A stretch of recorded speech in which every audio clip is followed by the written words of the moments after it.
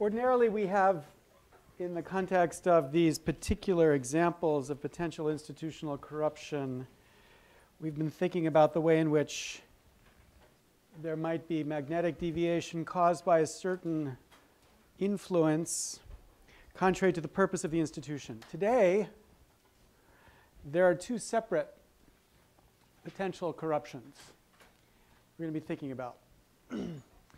One which I'm pretty certain about, and the other which I leave for you to judge. So, one relates to the prosecution of Aaron Swartz, and one relates to the role that I am playing talking about the prosecution of Aaron Swartz. And I leave it to you to decide whether the story about the prosecution is an instance of institutional corruption. That's what we'll be working through. You can decide one way or the other. I don't mean to assert it strongly one way or the other.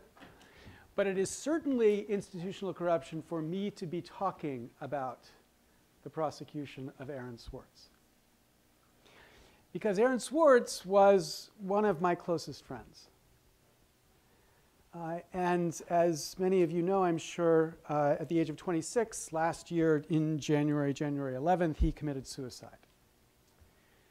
Committed suicide after suffering 2 years of a prosecution brought by the government for his behavior at MIT, which we will be talking about today. So I submit to you, it is inappropriate for me to be trying to teach you about the prosecution of Aaron Swartz because there is no way in which I can be appropriately neutral about this.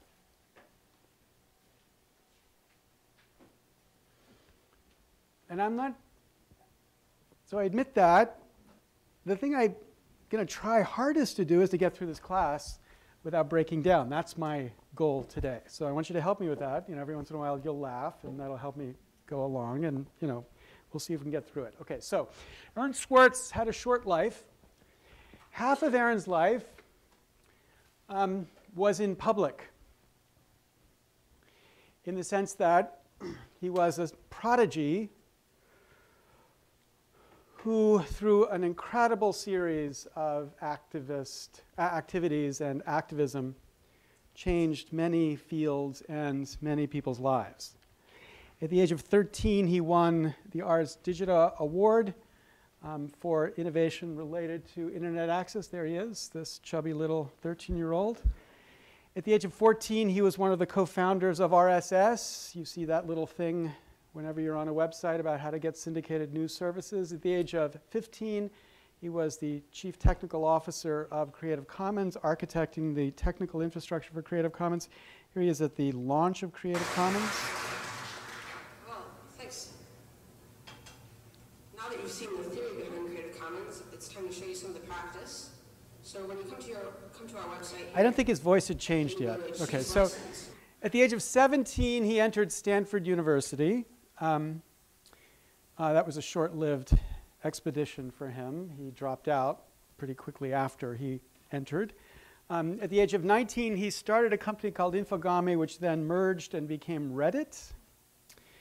And from the age of 20 until 25, he was working on a whole series of projects that were related to making information accessible, and ultimately the organization he started, Demand Progress, which was an activist organization trying to change policy.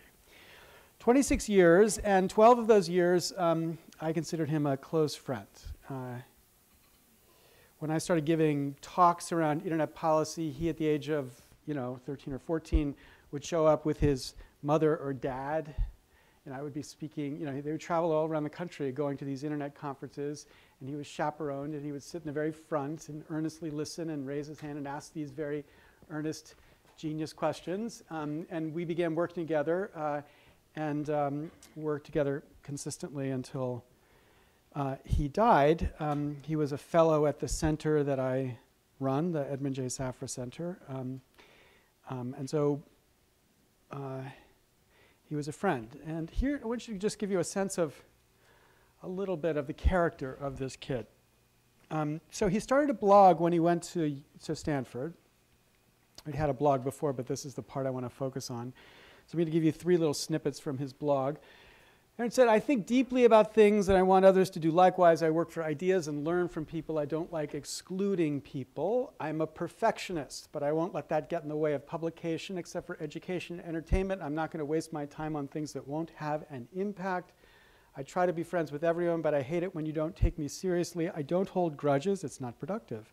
But I learn from my experience. I want to make the world a better place. Okay, but he was a kid, as well as this kid who writes these idealistic little passages. Here's an example of his kid-like experience. On the 21st, he writes about his orientation at Stanford. And he says that the person giving the Stanford orientation, afterwards we go over the do's and don'ts of campus life, like, you know, smoke your pot over by the lake, keep your vomit from binge drinking off the floor, and never, ever, ever share files over the internet, right? That was kind of Stanford in the early 2000s. Like, priorities a little bit screwed up, but okay.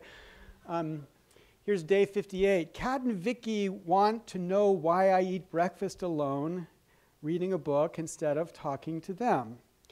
I explain to them that however nice and interesting they are, the book is written by an intelligent expert filled with novel facts.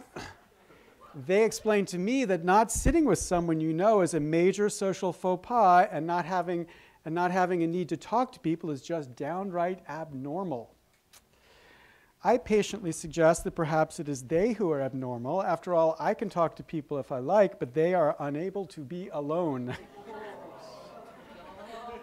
They patiently suggest that I'm being offensive and best watch myself if I don't want to alienate the few people who still talk to me. And then January 2006, I've decided to stop being embarrassed. I'm saying goodbye to the whole thing, that growing suspicion as the moment approaches, that sense of realization when it comes, that rush of blood reddening your cheek, that brief but powerful desire to jump out of your own skin, and then finally attempt a big fake smile trying to cover it all. Sure, it was fun for a while, but I think it's outlived its usefulness. It's time for embarrassment to go. Okay, so these clips, I think you get a sense, you know kids this age, so you get a sense of who this kid was. That's Aaron and his life, which a significant chunk of which devoted to trying to do what he thought would make the world a better place. All right, so these organizations all span a wide range of ideas, but we can put them into certain periods. I say 3 periods. There's a BC, as in before copyright. There's a copyright period, and then there's an AC, as in after copyright. Okay, but let's start with the copyright point. It's really important to recognize this kid was not really pro or anti-copyright. Barack Obama gave his famous speech before he started running for president about the Iraq War, where he said, I don't oppose all wars. What I'm opposed to is a dumb war. Aaron could have said the same thing. He doesn't oppose all copyright. He opposed dumb copyright. And by dumb, he meant copyright that doesn't serve copyright's purpose. So for example, there's an online database called Pacer, which is created by the government, giving you access to public domain court documents. Pacer charges 8 cents a page to get access to that information. The first thing you might think is, what does it mean, a page in the digital age, right? What is a page? But anyway, that's the way they think about it. But it's 8 cents a page to uncopyrighted government data, the stuff that we're entitled to for freely, because that's the purpose of making it accessible. So Aaron got together with a friend, Carl Malamud, to liberate Pacer by basically going into a library that gave them free access to Pacer.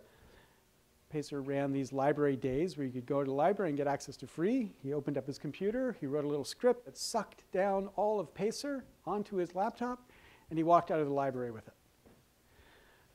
Did it violate any copyright to do that? No, it's not copyrighted. Did it violate the terms of service? No, there were no terms of service that said you couldn't do what he did. Did it violate any technical protections? No, there were no technical protections. just basically made it accessible. He used his script to take it down. It was a script to access more quickly, something that everybody had the right to access. You could think of it as a loophole that was enabled by his technical facility with computers. So, we have a culture celebrating and encouraging loopholes. Here's an article from Huffington Post talking about how lobbyists will fight for loopholes in tax policy. When they do that for private gain. But Aaron's purpose in sucking down the Pacer database and then he and Carl Malaman making it available freely on the web was for public gain. So he was exercising his technical skill to take advantage of a loophole for the public's good. And that was consistent with his basic view about copyright, that he was against restrictions that were not serving a public interest. Or a second famous example, the United States Copyright Office has a database of all registered copyrights. This is a technical term, but that database sucks. Carl and Aaron decided to liberate that database as well. So they went to the Library of Congress and they wrote a script that snarfed down the whole database of the copyright system. Did that violate any copyright? No. Did it violate any terms of service? No. Did it violate any technical protections? No. Once again, he was taking advantage of a loophole, an unexpected use to get access to this public data. Now, in both cases, what's critical to see here is that the kind of data he was accessing was not like the Sony Music or Sony Film Archive or the Universal Music Archive. He wasn't downloading content that was privately owned for a private purpose to advance the profit of the creators. He was intervening in contexts where the restrictions made no sense, made no copyright sense, and he tried to evade them. So that's what's critical to see here, and also critical is to see the reactions. When he and Carl engaged in the Pacer database project, the FBI launched an investigation of his criminal activity, followed him, put cars outside his parents' house, monitored him to see just what kind of criminal he was, trying to make accessible public access to public data. But refreshingly, the Copyright Office's response was very different. The Registrar of Copyright wrote a letter to Carl Malaman saying, no problem in you stealing our whole database. There's no copyright protection in these records. They are in the public domain. The database is of the online records is likewise in the public domain. They understood there was no legitimate reason to be restricting access. And so when they made themselves capable of taking all of this content and making it better accessible to other people, the Copyright Office said totally fine, because Copyright Office, the one thing they get is copyright law. Okay, so because it was not serving any public purpose, it was unproblematic hacking in this sense. Okay, now we've got to be clear about this term hacking. In the popular consciousness, the word hacking has a negative connotation. People think of hackers, they think of people stealing IDs or breaking into banks and stealing credit card numbers. But the concept of hacking is much more ambiguous. There is good hacking and bad hacking. And good hacking is the sort of thing that lawyers typically do, right? Lawyers figure out a way to use the law to take advantage of whatever freedoms the law gives to make their clients better off. But technical hacking, you could think, is better than what lawyers do, because the hacking that I'm talking about is hacking which is in the public interest as opposed to the client's interest as a lawyer. But in both cases, they're using technical knowledge to advance a public or private good. Okay, so that's the context of what he would do. We would say Aaron was a hacker, but he was not just a hacker. He was also an internet activist. But he was not just an internet activist either, because in the last important stage of his life, he became an activist for social problems that were not directly related to the internet. Everything up to this last stage had been in some sense related to the internet, how to make access to information more free, how to make it easier for people to share and create information, how to make it easier for people to aggregate community activity on the web. That's what led to Reddit. But at the last stage, he decided to focus exclusively on these things that he thought were in the public good. not just because they were related to the internet. I'm not quite sure when it happened for him, but I'm fairly sure when the same shift happened for me, because as you've heard, as I've described, much of my career had been working like he had been in the context of internet policy, but I shifted. And I shifted in 2006. Aaron had come to a conference, this conference, the 23rd Chaos Computer Conference in Berlin. I was in Berlin for the year writing a book about copyright policy. Aaron came to visit me. I was proud to show him my book and the presentation that I was putting together for it. He was not so impressed. He said to me, "So how are you ever going to make progress on these issues? Issues of copyright policy, internet policy, so long as there's this basic corruption in the way our government works." I pushed back against Aaron a little bit. A little bit miffed he wasn't excited about my book. So I said to him, "You know, it's not my field, Aaron. What I do is copyright policy, internet policy." He said, "Yeah. As an academic, you mean it's not your field?" I said, "Yeah, as an academic, it's not my field. That's why I don't do corruption work." But he said, "Okay, but what about as a citizen? As a citizen, is it your field then?" And this was his style. He never lectured. He never told you what you should do. He asked. He just asked you questions. And in the reflection on the meaning of the questions, his meaning, his statement, his purpose was as clear as my 4-year-old's hug. The meaning of my 4-year-old's hug is transparent, and his questions were as well. His questions were directed to get me to recognize how somehow we had to figure out how to focus on this more fundamental problem, and it was at that moment I decided I would, which shifted my work and eventually led me here and eventually led me to teaching you, which of course, what could be better than that, right? So this is the sense in which after he died, people would write these stories, like Ross Story wrote this story about me being his mentor. I actually kind of felt like I was his mentee, right? He was the mentor. He was the one guiding, in this sense, what I should do. Okay, so as the mentee, I want to think about the way in which the prosecutor intervened in the course of this kid's life. So at first, when we shifted the work that we were doing, Aaron and I started this organization called Change Congress, which then eventually became Root Strikers. But Aaron eventually got impatient and discouraged by the reform work. Barack Obama was elected president. He thought this was the great progressive moment. We were going to have a progressive president. We have 1,000 things we could get done. So that's why he started this group called Demand Progress. And they started eagerly, actively pushing the administration to do all the things they thought the administration to do. And our work at that point kind of diverged. He was engaged in the activity of using power to push Barack to the left, or maybe to turn Barack into Elizabeth. While I was in the business of reminding Barack Obama of this point of his campaign. Wait, look, it's exactly 6 years ago.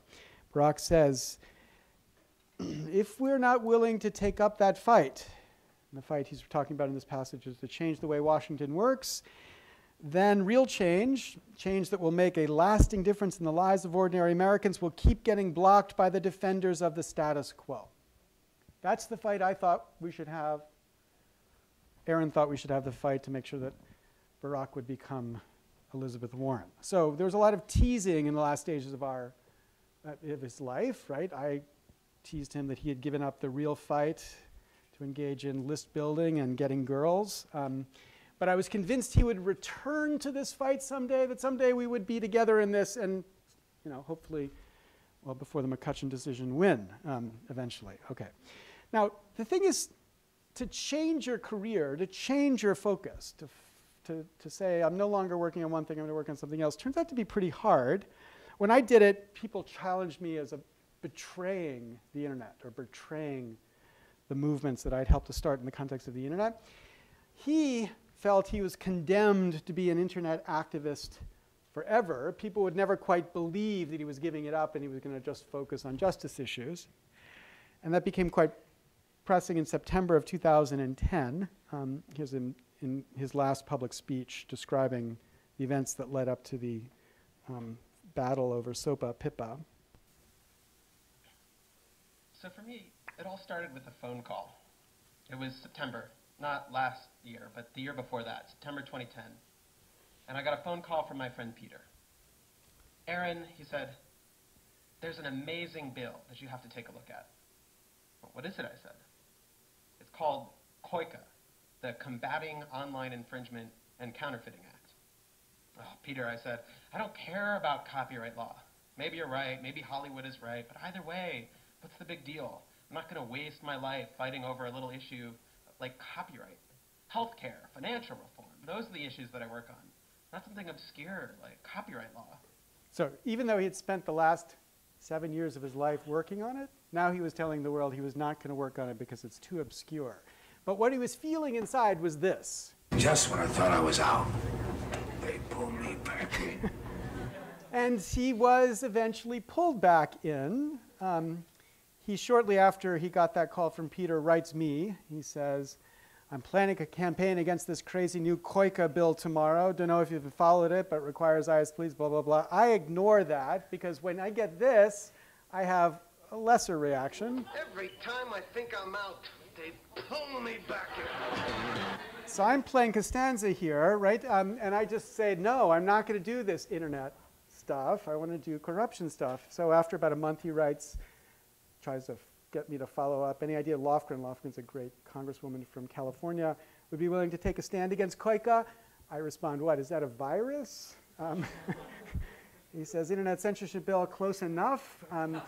But this was an incredible proposal to basically give the government the ability to bring an action. In rem action means an action against a piece of property. Nobody even has to show up. They just bring an action, file a lawsuit, and get a domain name removed from the internet if they think the domain name has been engaging in piracy. So Demand Progress launched this fact sheet against this, and the bill passed the Senate Judiciary Committee, but because of the ruckus they were raising, it never received a full vote on the Senate floor, and they thought this was an amazing victory.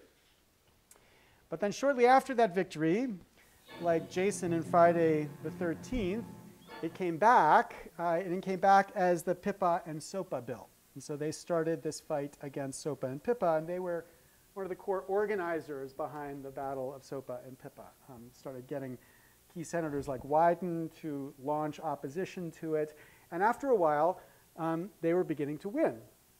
And if you might remember, incredibly, sites like Craigslist and Reddit and eventually Wikipedia on one day went dark for 24 hours in opposition to Sopa Pippa, and this was a kind of totally unexpected, complete victory. Here's Aaron describing this victory. And that was when, as hard as it was for me to believe, after all this, we had won. The thing that everyone said was impossible, that some of the biggest companies in the world had written off as kind of a pipe dream, had happened. We did it. We won. And then we started rubbing it in. You all know what happened next. Wikipedia went black, Reddit went black, Craigslist went black, the phone lines on Capitol Hill flat out melted. Members of Congress started rushing to issue statements retracting their support for the bill that they were promoting just a couple days ago. It was just ridiculous. I mean, there's a chart from the time that captures it pretty well. It says something like January 14th on one side. It has this big, long list of names supporting the bill. And then just a few lonely people opposing it. And then on the other side, it says January 15th. And now it's totally reversed. Everyone is opposing it. Just a few lonely names still hanging on in support. I mean, this really was unprecedented. Don't take my word for it, but ask former Senator Chris Dodd, now the chief lobbyist for Hollywood. He admitted after he lost that he had masterminded the whole evil plan. And he told the New York Times he'd never seen anything like it during his many years in Congress. And everyone I've spoken to agrees.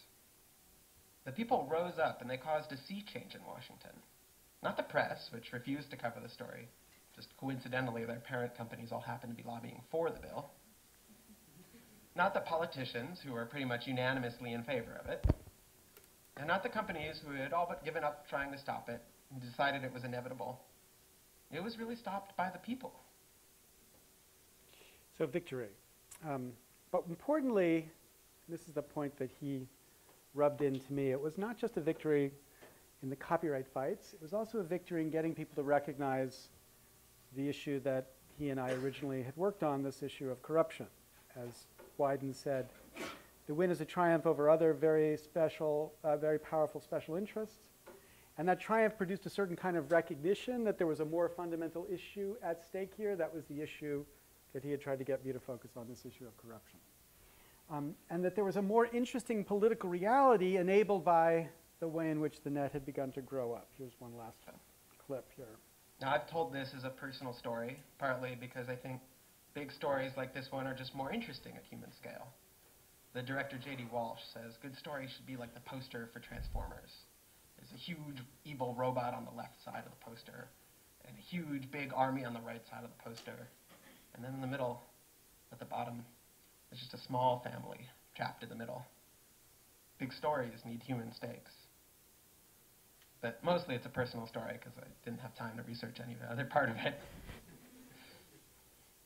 But that's kind of the point. We won this fight because everyone made themselves the hero of their own story. Everyone took it as their job to save this crucial freedom. They threw themselves into it. They did whatever they could think of to do. They didn't stop to ask anyone for permission. You remember how Hacker News readers spontaneously organized this boycott of GoDaddy over their support of SOPA? Nobody told them they could do that. A few people even thought it was a bad idea. It didn't matter. The senators were right. The internet really is out of control. Out of control. Okay, that was his victory. It's one of the only moments that I kind of saw him, this is a good picture of it, feeling this pride at a victory, because usually he was quite critical of his own lack of victories here. Okay, before that victory, exactly a year before that victory, Aaron was arrested at this place, Building 16 of MIT. After noticing some unusual activity, they had installed a webcam in a server room, and they had discovered Aaron, as they described it in their charges. He was, quote, breaking into a restricted computer wiring closet at MIT. He broke in by opening the door handle that was unlocked. That was the sense of breaking in. Accessing MIT's network without authorization. MIT's network, as we'll describe in a minute, was an open access network. Anybody literally has permission to access their network according to their own policies. Connect to JSTOR's archive of digitized journal articles. That's true. Use this access to download a major portion of JSTOR's article archive. That's also true. To avoid MIT and JSTOR's effort to prevent this massive copying. Yep. And elude detection and identification. Look, here he is, eluding detection and identification. So he was trying to access this thing called JSTOR. How many of you have used JSTOR? Okay, everybody knows JSTOR, right. JSTOR starts basically when you're born, 1995. It's a Mellon Foundation project, and it's a hugely important archive. This many journals, 38 million pages. When it was launched, everybody thought this was an amazing and brilliant idea to give access in an extraordinary way to this past archive of academic knowledge. But increasingly, JSTOR is being criticized. Carl Malamud, the guy who was involved in those two liberation projects I described, began to attack it as morally offensive, $20 for a 6-page article unless you happen to work at a fancy school. So what he's pointing to is a pretty important dynamic, and you can see the dynamic in this story. So here's a Harvard professor interviewed about her new job at Harvard. The interviewer sort of ran out of questions, so turned to this. Noticed there were no books on her shelf, and so said, why are there no books? And Gita Gopinath said, everything I need is on the internet now. Okay, so what does that mean? So consider you wanted to do work on corruption. Good thing for you to do. Say you went to Google Scholar, not from a Harvard machine, and you searched on campaign finance. These would be the top articles you get. So if you're not on a Harvard machine, you try to access these articles, this is what you would find. The number 1 article you could get if you paid $29.95. Number 2 article is protected by JSTOR. Don't know exactly what the permissions are to get access to it. Number 3 article is also $29.95. Number 4 you can get if you sign up for a free trial and then pay $99 after a year. Number 5, use also by JSTOR. Not clear how you get access to it. Number 6 tells you you can purchase it for $10 from JSTOR. Number 7, protected by JSTOR, not clear how you get access to it. Number 8, protected by JSTOR. 9, protected by JSTOR. 10, $29.95. So how accessible is this information? Well, one of them is free, one time only. One of them is $10. One of them is, 3 of them are $29.95. 5 of them are terms unknown. So when Professor Gopinath says everything is free on the internet, what does that mean? It means if, and this turns out to be a very big if, you're a tenured professor at an elite university, or maybe just a professor at an elite university, or maybe students of professor at an elite university, or maybe students of professor at American universities. If you're one of those people, we could call them the knowledge elite, then you have free access. But the rest of the world, not so much. Now, people sort of think there's a name that should be associated with this. I think this name should be outrageous. Hillary Clinton, she's showing what I mean here. It's outrageous because we, the academics, built this world. We built this world because it flows from the deployment of our copyright. We write things, we have a copyright, we deploy it in a particular way by assigning it to journals who then build this exclusive access. But here, the copyright is designed to benefit the publishers. It's not enabling the authors. There's not one of these authors who gets any money from the restriction to their article. They don't get paid by the number of downloads. Not one of them who wants distribution limited. Not one of them has a business model that's based on restriction. We are academics. We want our work read broadly, freely, as many people as possible. Not one of them should support this system as a knowledge policy for these creators. It's crazy. It's an example of dumb copyright policy, and that's the sort of policy that Aaron opposed. Now, what I didn't realize was just how much he opposed it, how much it really troubled him. New Republic, after he died, wrote this story about him attending this conference in Africa about this and commenting to somebody, rich people pay huge amounts of money to access articles, but what about the researcher in Accra, Dar es Salaam, Cambodia, genuinely opened his eyes to this problem. He hadn't really focused on it until he'd gone to this conference. And in response, he started this thing. He called it the Guerrilla Open Access Manifesto, a manifesto. And the manifesto announced in very bold terms a project to make access to this information broadly available. So he says information is power, but like all power, there are those who want to keep it for themselves. The world's entire scientific and cultural heritage, published over centuries in books and journals, is increasingly being digitized and locked up by a handful of private corporations. Open access will only apply to those things published in the future. Everything up till now will have been lost. That's too high a price to pay, forcing academics to pay money to read the work of their colleagues, scanning an entire libraries but only allowing the folks at Google to read them, providing scientific articles to those elite universities in the first world but not to the children of the global south. It's outrageous and unacceptable. And the manifesto said, we can fight back. We need to take information wherever it is stored, make our copies, share them with the world. We need to download scientific journals and upload to the file sharing networks. We need to fight for guerrilla open access. And if you clicked on this little page, it told you you could give him the stuff that you had downloaded and he would make them available broadly. Okay, that was a project in 2008 that he began.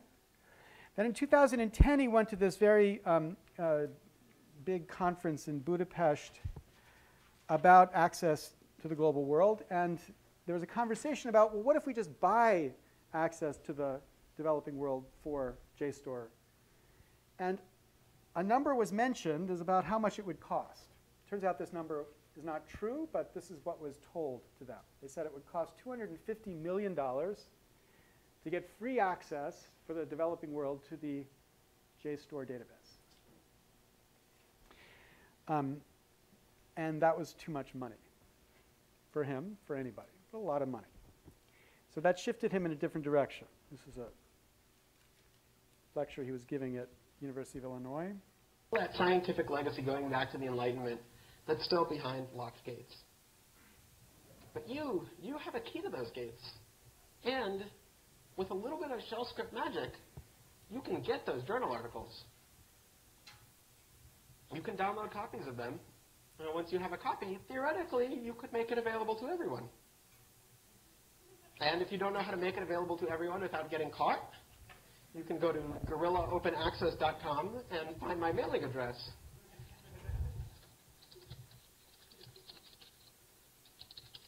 And hard drives that get sent there will find their way online. Okay, so he never spoke to me about this project. And I think he never spoke to me about this project because he knew that I didn't support it. In my view, this issue is much more complicated. Not the copyright issue, but what we should do about the copyright issue. I think it's okay to organize to try to do something about it.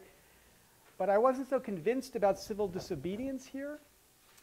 I wasn't so convinced because I think the JSTOR story is a little bit more ambiguous. JSTOR, it turns out, doesn't set its prices. It's the journal itself that sets the prices. JSTOR actually does real access good. There are have and have-nots in the world, but after JSTOR, the have-nots might be the same, but there are many more people who are considered haves. And number three, it takes civil disobedience here is an incredibly risky undertaking. Right? Civil disobedience in the tradition that we think of, like the civil disobedience in the civil rights movement, civil disobedience that led Dr. King to get arrested 69 times, is a kind of civil disobedience that's done in public by people willing to pay the penalty because they're able to pay the penalty. They're capable of paying the penalty. The penalty is reasonable. But copyright policy is different.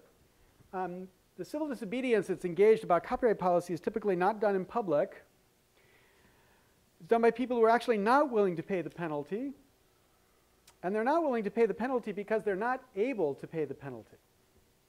Right? So compare, this man gets arrested for scores of misdemeanors. He gets charged with just 2 felonies in the whole of his career. He's acquitted of both of those charges.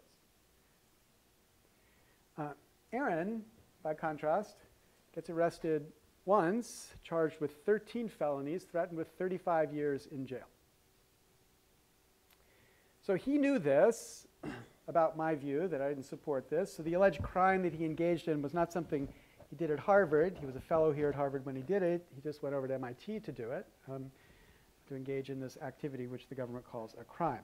So how do we understand what he did? So in my view, it's not obviously legal what he did, but is it obviously illegal? So that depends on what he was doing, what his purpose was. There are a couple possibilities. Number one, he could have been hoarding these academic articles. You know, I'm sure all of you kind of wish you had all academic knowledge on a thumb drive, right? So, you know, you just like to carry it around, show it off at a party. Here it is, all academic knowledge. So maybe he was doing that. Or number two, maybe he was going to engage in a research project. Turns out when he was at Stanford, he worked with a Stanford law student. They downloaded all academic articles out of Westlaw, or Lexis, I can't remember. Westlaw or Lexis. They then analyzed the funding sources for all those articles and the authors to try to show some relationship between funding source and authors and the ultimate conclusion. They're trying to demonstrate the corruption inside of legal academics. So in principle, he could have been doing the exact same thing, it's Westlaw, for all academic articles. That could have been his reasons for downloading it.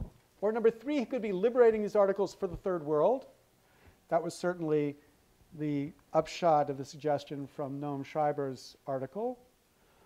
Number four, he could be liberating it for the whole world, not just the developing world. That's what the guerrilla open access movement sounded like it was trying to do. Or number five, he could be trying to make a lot of money by, you know, selling access to these academic articles because there's such a huge demand for them in the world. People want to buy them just like they want to buy movies from Sony. You know, after all, it was $250 million to get access to it. Okay, but that's a joke. Nobody thinks that there was any market for academic articles out there. Nobody thinks people were willing to pay for it. So nobody thinks he was really doing this for the money.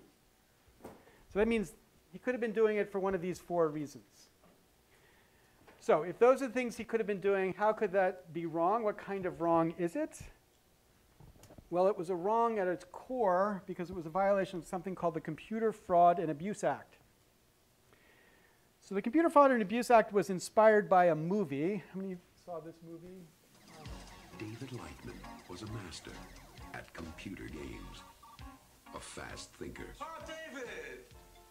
Maybe you could tell us who first suggested the idea of reproduction without sex. Your wife? And a promising student at an old game Hi. with an electronic twist. Those are your grades? Yeah. I don't think that I deserved it, F. Do you? You can go to jail for that. Only if you're over 18. This computer company is coming out with these amazing new games in a couple of months. And I want to play those games. Wow. What? You got something. He found the right code word to play the game, We're in. but it was the wrong computer. Shall we play a game? How can I ask you that? How about global thermonuclear war? Fine. All right.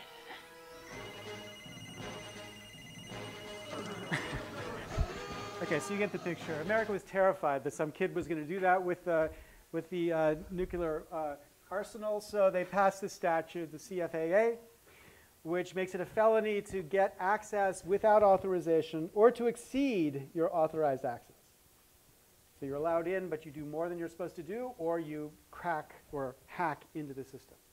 So when Aaron was charged, he was charged with a series of indictments, but the second indictment basically drops any claim about exceeding authorized access. The only thing he was charged with at the CFAA level was unauthorized access to the MIT network. So was he guilty of that? Well, it depends on what he did. So here's what he did, or what he actually did. He didn't engage in what we traditionally think of as hacking. Didn't sort of use code to break into a computer system, because if you look at a JSTOR URL, here's one from the Harvard libraries, the URL just is a simple number that ends with a serial number which ties to a particular publication. And they're not fancy, they're just numbers, right? So the script that he built to snarf all this down basically just started sequence 0, 1, 2, 3, 4, 5, all the way up. So he could just download them all down. Pretty simple stuff. He wanted to do it as quickly as possible. So he started, ran the script, made a very efficient way to sort of initiate the download of all those articles. When JSTOR noticed it, JSTOR blocked the IP address that was trying to do it. So Aaron then took a new IP address. When JSTOR noticed that, it blocked a whole range of IP addresses. That began to cause trouble because it shut all of MIT down. They weren't able to get access to JSTOR. So JSTOR blocked the MAC address, which is not the address of the Macintosh computer, but it's the address of your internet's access point. So Aaron spoofed his MAC address, just created a new one.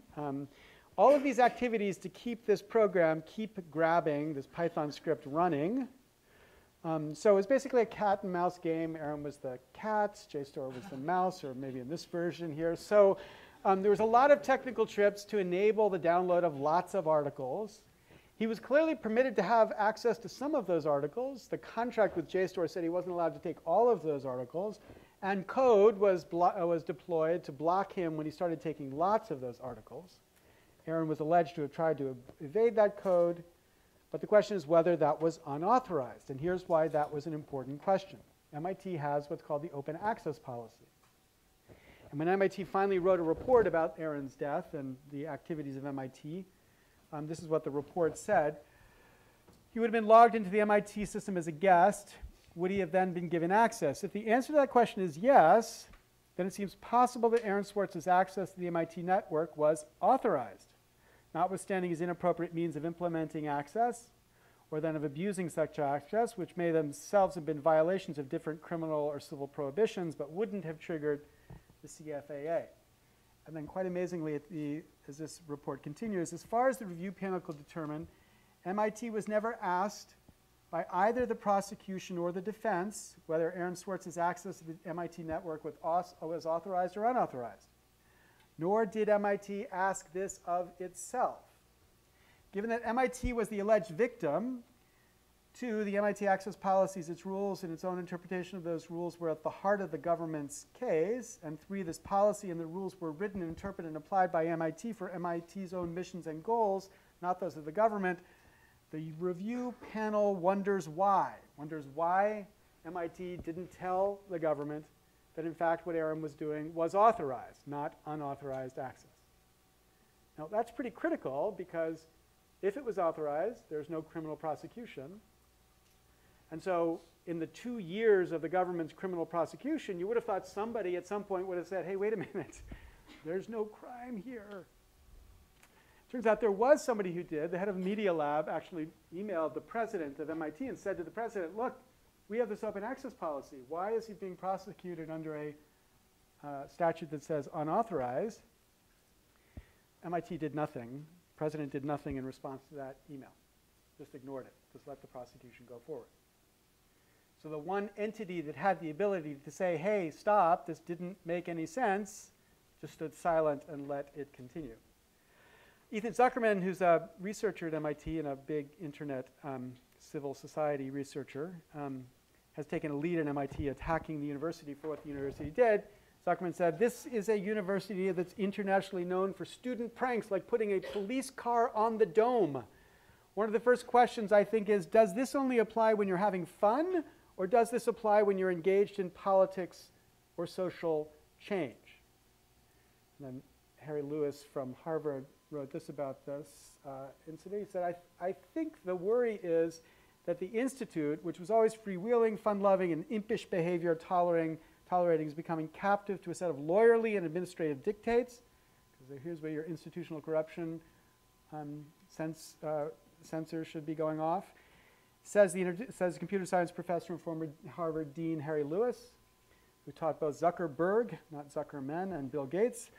Universities are much more beholden to officials in the federal government, state and local governments to stay on their good side, but there's something lost when the lawyers and the people who have to make the business of the university run get to influence decisions that have real educational and philosophical and student life-related consequences.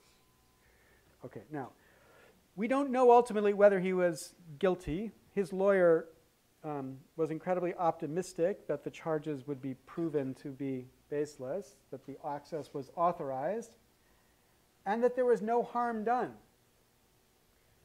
But that turns out what we mean by harm.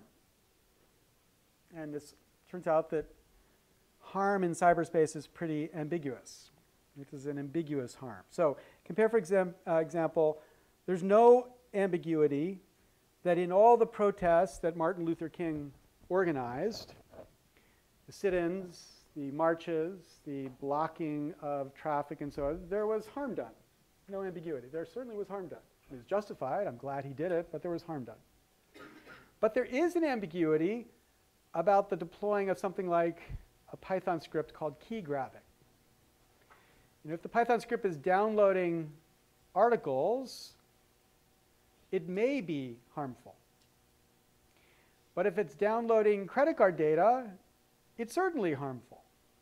So it's possible that it's harmful, it's possible it's not harmful. So the harm is ambiguous, meaning the statute is ambiguous.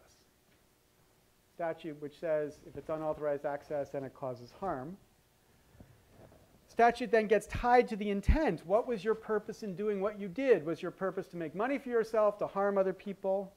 This government charged Schwartz intended to distribute a significant portion of JSTOR's archived digitized journal articles through one or more file sharing sites. But even that raises a question about harm, right? So if that's what he was doing, he wasn't trying to hoard, he wasn't trying to research. But it's not clear that even that would have been harmful if he was trying to do it just in the third world. It would have been harmful if he was doing it for the whole world.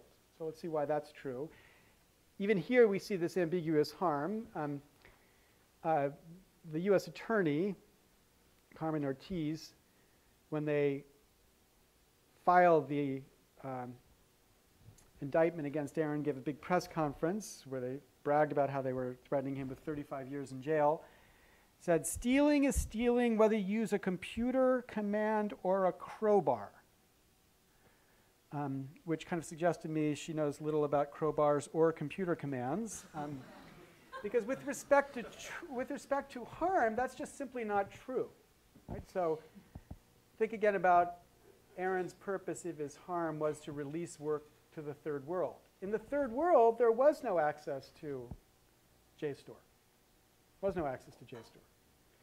So Aaron's access to JSTOR in a context where there was no competing access from JSTOR wasn't going to cause JSTOR any harm because they weren't going to lose any sales, right? Because there were no sales. And in the first world, there's not a single institution that now pays JSTOR to access JSTOR's database who's going to say, we don't need to pay just because JSTOR is available on BitTorrent. Harvard's not going to say, go to BitTorrent to get access to JSTOR. It's too expensive for us, right? So there is zero market harm from the alleged desire to make the stuff available, which is why JSTOR very immediately said they want to settle any fight they had with Aaron. They didn't want the prosecution to go forward. They were happy that they just get the data back and make it go away. And that brings out the ambiguity. This guy with respect to a computer is different from this guy with respect to a crowbar. With a computer, sometimes it's harmful. Sometimes the, quote, stealing, end quote, is harmful. With the crowbar, it's always harmful. It's always harmful. So it's ambiguous until you get to the CFAA. Because the fact that it can be harmful, but it need not be harmful, shows we need prosecutors who tell the difference, who can tell the difference between Aaron and evil, who can look at this and say, what kind of harm was this? What were they doing? One of the most important cases interpreting the CFAA, Judge Kaczynski in the Ninth Circuit, writes, the government assures us that whatever the scope of the CFAA, it won't prosecute minor violations. It assures us of that. But in this case, the more the government knew about what was going on, what the purpose was, what Aaron's past was, the more vicious they were in their prosecution, despite this assurance. Instead, we saw a different kind of behavior manifested. It was the kind of, I'm right, therefore I'm right to nuke you attitude. It was a kind of bullying the government was engaging in to scare others away, this kind of example justice, so that others would look at this and say, okay, we understand. If you step over this line, you're going to be in very serious trouble. The Department of Justice, according to an article that you read for this class, U.S. Attorney said it was foolish to campaign against the prosecution, by which he means Aaron was foolish. Referring to the campaigns run by Demand Progress, he said that Aaron's decision to have Demand Progress write about and gather support on the day of his arrest took the case from a human one-on-one level to an institutional level. Now just think of what that's saying. Here's a government prosecutor who's saying, the fact you complained about the prosecution against you means the government is going to prosecute you more vigorously. Kind of weird, right? Because you'd think the whole idea of a First Amendment, the right to criticize the government especially, should mean that the fact that you criticize the government shouldn't expose you to more prosecution from the government. But that's the position they took. And they manifested this strict attitude all the way through this experience. As his father said, they strip searched him when they arrested him. They took away his shoelaces. This is not when they arrested him. When he showed up, he voluntarily turned himself over. They put him in solitary confinement and left him there. They brought him out in handcuffs. Then after his bond was posted, they left him in a cell for hours with no explanation. It was sadistic. It was a purpose to teach him a lesson. And as a teacher, I think we have to admit they lost in that purpose because whatever lesson was taught was not certainly taught or learned by him. So the point is, you don't need to believe that Aaron was right in what he did to have a perspective to see why maybe the government was wrong in what it did. Because even if it was right to say there was a crime here, I'm not convinced it was right, but let's say you do believe it was right, still there is this obligation of government prosecution to be disproportional, or to be proportional Seems increasingly an obligation to be disproportional, but to be proportional. And the wrong you would charge here about what the government did was the wrong of being disproportional. You know, especially in a world where the engineers of the financial catastrophe regularly dine at the White House, or as Elizabeth Warren in her first weeks as the senator from the state was puzzled to see why no bank was actually ever prosecuted for the failures on Wall Street. In that context, it seems weird for the government to insist that this kid has to be labeled a felon. And it brings back these words of Thoreau. So Thoreau writes, "Unjust laws exist. Shall we be content to obey them, or shall we endeavor to amend them and obey them until we have succeeded? Or shall we transgress them at once?" Men generally, under such a government as this, think that they ought to wait until they have persuaded the majority to alter them. They think that if they should resist, the remedy would be worse than the evil. But as Thoreau writes, it is the fault of the government itself that the remedy is worse than the evil, because it makes it worse. So why does the government not cherish its wise minority? Why does it cry and resist before it is hurt? Why does it not encourage its citizens to be on the alert, to point out its faults, and to do better than it would have them?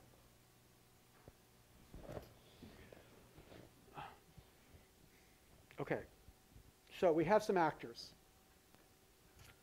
We have Aaron, we have MIT, and we have the US government. We can say there are good things that each of them did, and there are things that we want to be maybe critical about what each of them did. So what I'm going to do now is I want you to tell me, help me fill out this chart for each of them. What do you think the good and the bad is that they did? You can do that out loud by just saying it instead of in your head, which I know you're all working through it in your head. It's not a quiz for yourself, it's for a conversation for all of us. So, yeah.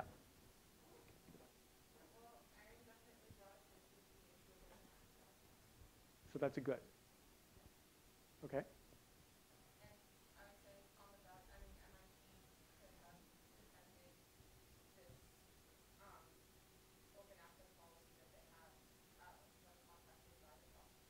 Right. They could have defended it, or they could have recognized there was a need for them to step forward. You know, as I think about this, I think that this is a classic conflict between the geek mentality and the lawyer's mentality. Okay, so the geek mentality is very optimistic. Kind of thinks it'll all work itself out in the end.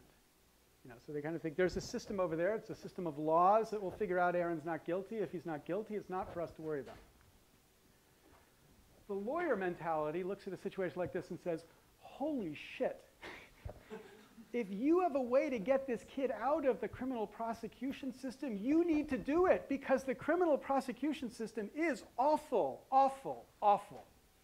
It really screws up an incredibly large percentage of the time, much more than our sort of fancy ideals about the legal system suggest to us. So the fact that you know there's a simple statement you can make, his access was authorized, or a jury is likely to find his access was authorized, which would lead to the government radically rethinking his case, is a pretty important thing to say. And the idea that you would sit silently is like walking by a pool where a 6-month-old is drowning and just saying, well, his mother will come along, I'm sure, so I'm moving on. So that's part of this that I think many people at MIT were kind of shocked when they realized this is in fact what happened. Okay, more. I'll switch it. Yeah. Is there an indication that General Counsel addressed this issue at MIT? Addressed it in what sense? I mean, the General Counsel got this information and decided not to do something with it. I wouldn't tend to think that an institution's attorney in that sort of way finds himself on a daily basis wired to consider exculpatory evidence for someone not pertinent to the institution. I think it would be wrong to give that attorney benefit of the doubt that they should have been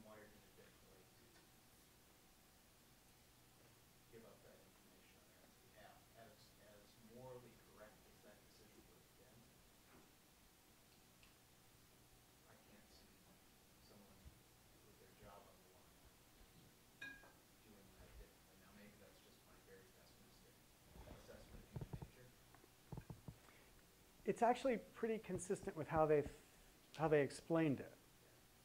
Although it's a little hard to fit it with the facts.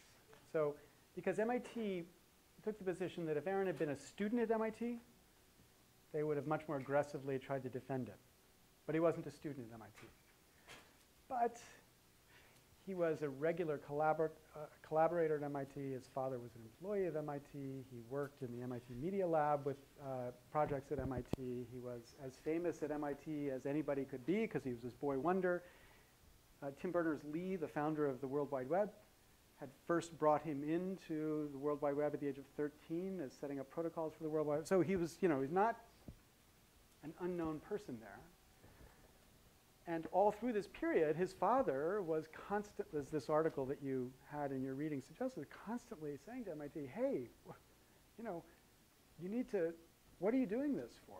What are you doing this for? And the point was, maybe they shouldn't, maybe there's no moral obligation for them to affirmatively sue the government to stop a prosecution. But just because there's not that moral obligation, it's hard to conclude necessarily there wouldn't be even a lesser moral obligation to make clear the facts, right, about MIT's own policy. That's what MIT's report said. Only we understand the policy, and we didn't say anything about it. And you've got to think very practically of the consequences of that. It was 2 years of prosecution. Aaron had accidentally earned a ton of money with Reddit.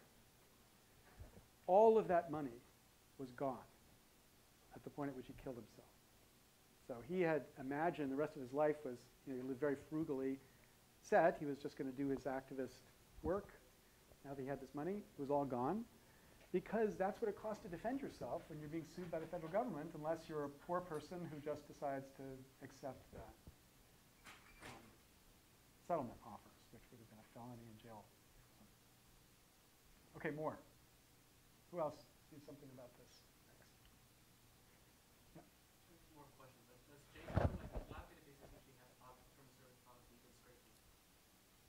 And then, like, does JSTOR have such a policy? JSTOR has a policy against mass downloading. So the technical question is, what kind of legal obligation is that? Is it a contract? Or is it like a property rule?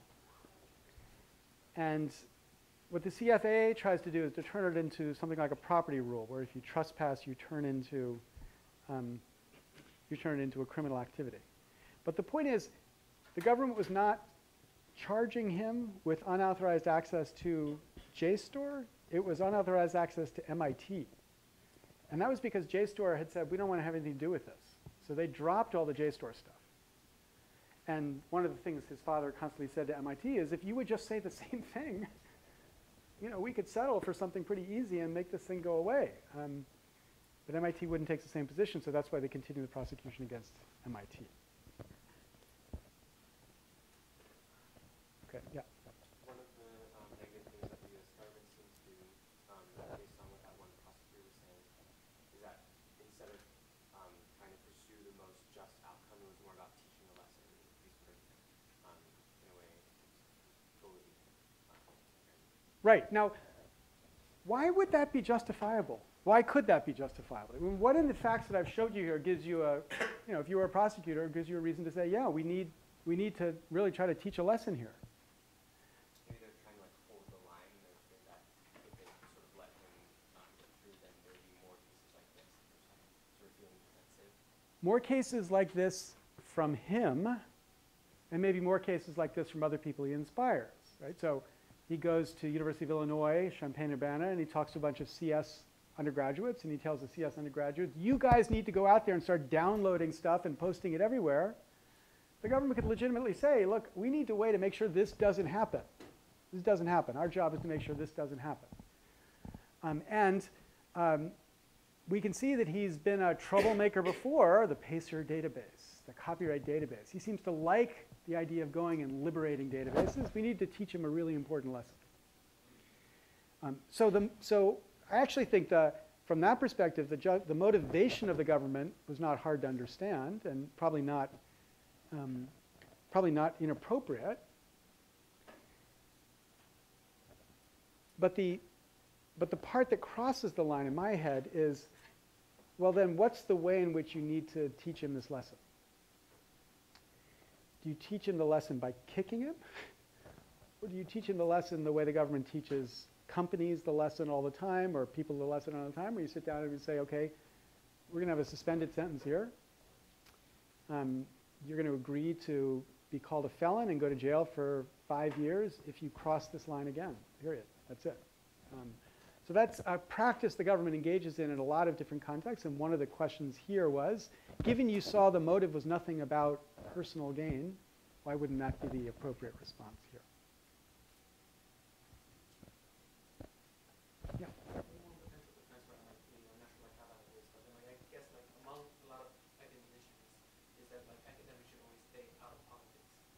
So in that terms, Aaron's actions might not be interpreted as kind of like a political motivated act, so that by defending him, the MIT might be implicitly kind of like saying, yeah, we support this, and then it like blurs the line between the academics and politics that a lot of people think should really be. Yeah. Except that MIT has taken that political position. Like it wants to, on the one hand, be known as a politically active institution pushing open access. That's what it famously sort of a number of events where it's tried to take that position. So it would be completely appropriate, I guess, for a university to say, we don't want to be on that fight. But once you've been on that fight, then the question is, what's the appropriate way to carry it through? And that's part of what the MIT community is concerned about, because they're like, well, have you lost, and this is again where your institutional corruption sensors go up, have you lost a sense of your mission? So why would MIT lose the sense of the mission? What would the influence be that would drive them not to be aggressively defending Aaron or aggressively defending open access? Funding from the government. Now, I personally don't think this was part of the motive, but many people at MIT think, well, you're not willing to stand up to the government because you get about $1 billion in government money. So you don't want to become an enemy. Yeah. Media Lab's funded by private companies and by private foundations. But private companies are basically members in the Media Lab, and they pay a bunch of money to have special access to the genius inventions of the Media Lab. But it's not, they're not like government funded in the way that other parts of MIT are government defense contract funded. Yeah. So this is not fair, but Aaron Swartz's defense attorney should have reached out to MIT for statements, which according to the review panel, they never did. According to the review panel, which you quoted in your panel, he never did. Yeah, that's right. He should be up there too. The problem is there are 3 he's. Aaron fired 2 lawyers on the way to the final one.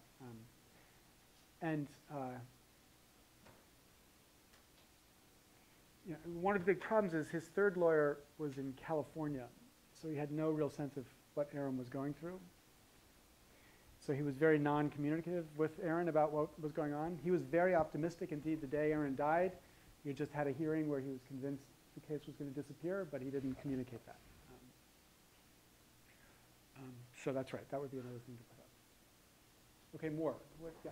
Well, if Aaron had done this at Harvard instead of MIT, how do you think Harvard would have reacted? Well, first, there's no open access policy at Harvard. So the way MIT did react would have been how Harvard would have appropriately reacted, in the sense that Harvard would have nothing to say about why what Aaron did was not, shouldn't be prosecuted. So I think Harvard's political position is different, and it would have led to behavior consistent with, in fact, what MIT did. I'm not sure.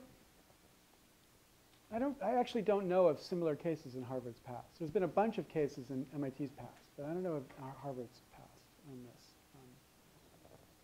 If you use the Harvard network to do illegal things, I don't encourage people to do that. I would, in fact, encourage you not to. Yeah. I guess this isn't relevant to this reactor of on the word, but I mean, we're kind of talking about the government. I mean, part of Aaron's actions posed a threat to kind of the law, supposedly posed a threat to the law and kind of this policy of internet privacy. But I mean, part of what he posed the threat to was kind of the intellectual or protection of intellectual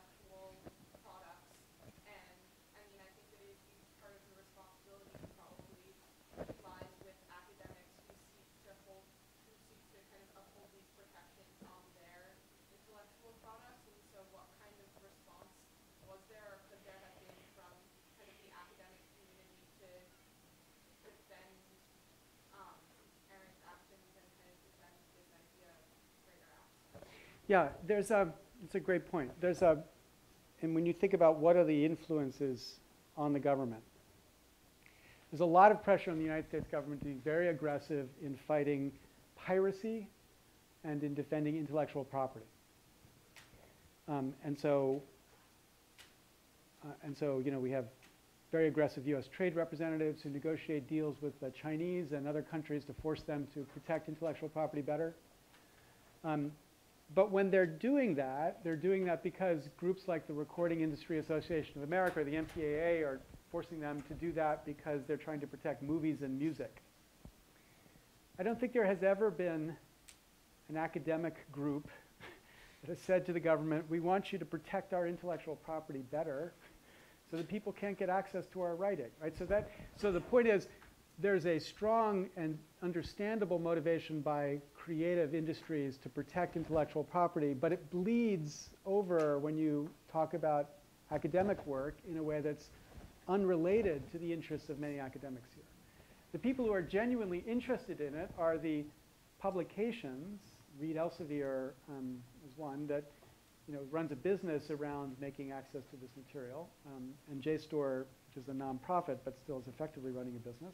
They have an interest, but it has nothing to do with the underlying interest of the academics. So when Aaron was prosecuted, there were many academics who made this point that this is just a product of a kind of backwards intellectual property regime as applied to knowledge as opposed to music or films. It was an example of dumb copyright, not copyright bad.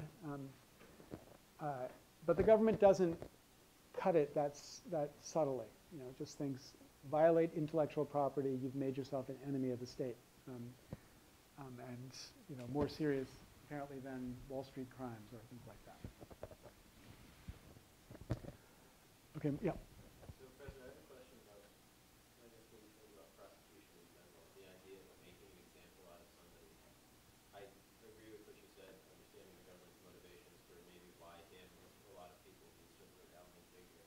But is it fair for the government to do that in any case? I feel like for any individual citizen, it's important to have your due process to live by the facts and the letter of the law. And if that's not adequate for constraining behavior, then sure, you change the law. But ever attacking one person beyond any sort of limit seems somewhat unfair. It's a great and hard question. But here's the way to think about the answer. I don't think it's fair, or anybody would say it's fair, to say whether you're guilty of a crime or not should turn on the desire to set an example for others. You should be determined guilty or not based on what you did.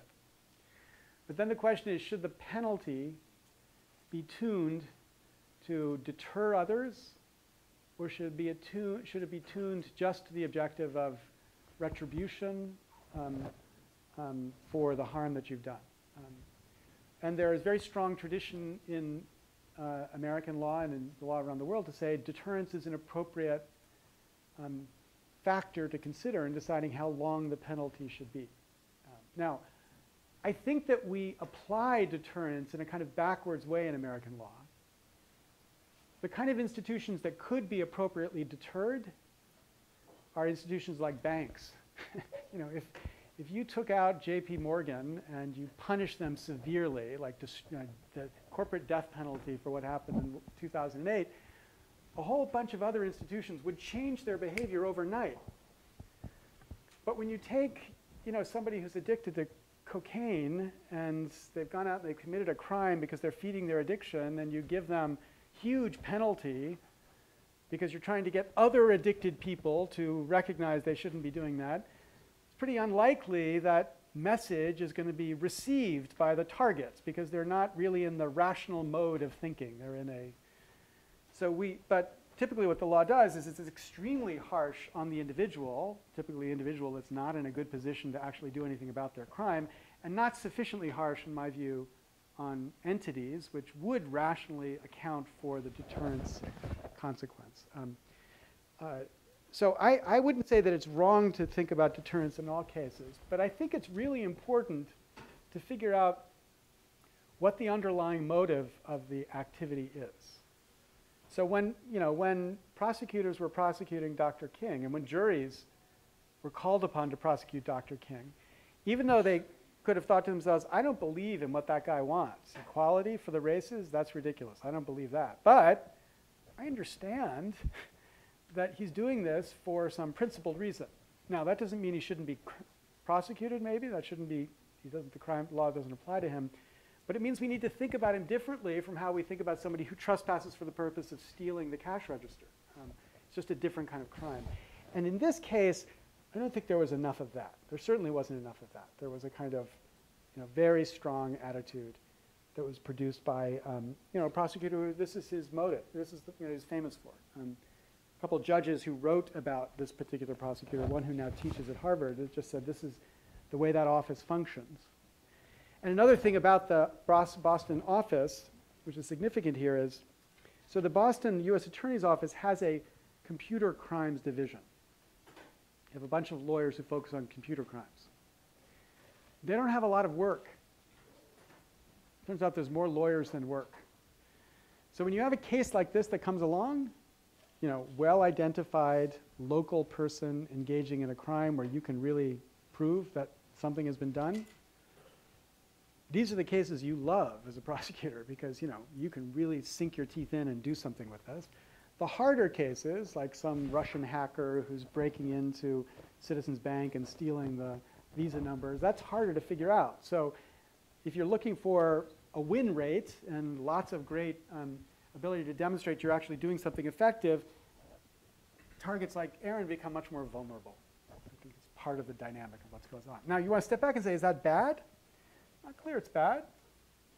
Not clear it's great for justice, but might be good for efficient use of government resources. I don't know. It's not unambiguously bad, but it's certainly what exposed him. Okay, why don't we take one or two more? Right here. Or let's start with one who hasn't been asked yet. Yeah. I know Aaron's attorney is optimistic. How do you feel about the outcome? So at the time he died, I didn't know enough about the details of where the prosecution was. After he died, I shared his attorney's view that, amazingly, the way the case had been prosecuted, he was probably going to win. Now, win after spending multiple $1 million defending himself. But he would probably not be convicted. Which is why at the very end, when the government said, we'll accept a plea. The plea is you admit to this crime, you accept a conviction of a felony,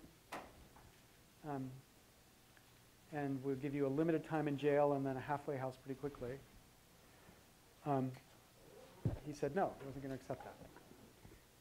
And what's interesting, I think the biggest motivation for him is that losing his rights as a citizen, he said, well, I'll take the time in jail, I'll take the halfway house time, just don't call it a felony. I don't want to lose my right to vote. I don't want to lose my right to be a participant in the democracy.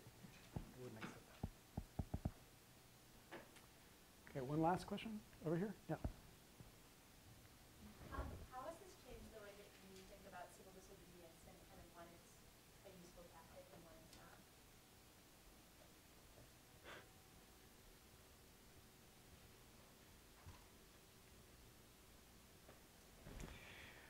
I have enormous respect.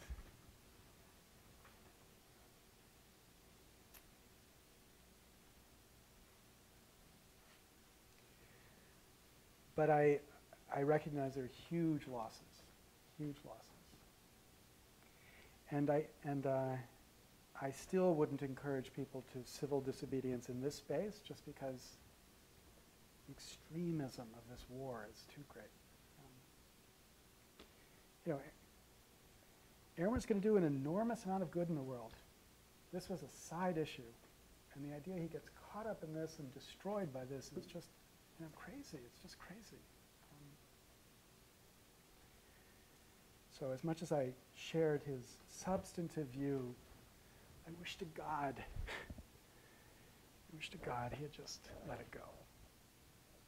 Just let it go. Okay, I apologize for practicing an institutionally corrupt class with you. But Bill refused to teach the class, so here it is. Thanks very much.